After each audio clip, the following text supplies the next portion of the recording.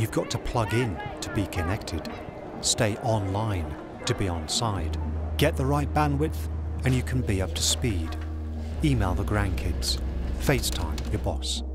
And what of our libraries, who want to equip us for the journey ahead? Well, don't worry about them.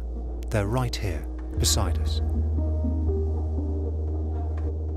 In its simplest form, the digital divide applies to the disconnect between people with home internet connections and people without home internet connection. And I'm the Kansas City Public Library's Digital Inclusion Fellow. We are going to be facilitating our first learning circle at an off-site community partner. As we go on the internet and we find a... Because I need to learn how to work my computer. I bought one. My 7-year-old grandson knows how to work it. And I'm 54 and I don't know how to work. So this class is going to really teach me a lot.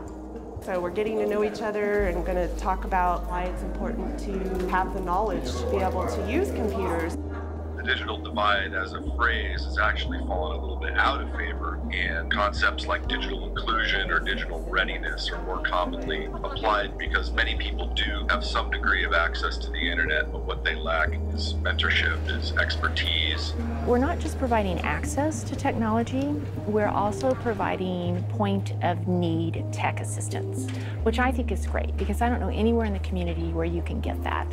Make the use of the internet service here because it's 2 times faster here than it is at home. So let's say you come in and you need to create a resume.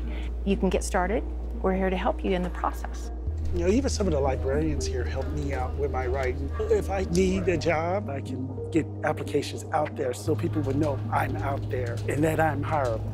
Job applications, paying your utility bills, connecting with loved ones that live far away. It requires digital literacy. You really have to meet people where they are and look at lifting them up, no matter where they start. Sometimes that's with very basic skills related to using the internet, but sometimes people have different needs relative to digital technology. People come in and say, hey, this is what I'm into, this is what I'm looking for. What we do is figure out what technologies are best for their project idea. And then really they take it and run from there. I have an image in my head of what I really want to do, but I might not have the equipment I need. And so I would come here and they'd have a nice camera that I could use, awesome computer software that I could use, and it could really improve the quality of my work. Okay, so compared to like the camera that I have at home or the one that I used to have at home, this one has HD, so I love that about it. We got support from the Kauffman Foundation, Black & Veatch, and even Google Fiber to buy laser cutters, 3D printers, get a digital media studio. This is the green screen. It's just it's so cool because it's right at your fingertips and I can just come here and create.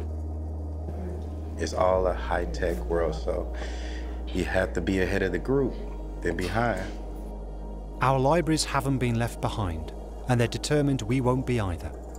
Next time, in our final film, we'll look at how they're helping entrepreneurs to soar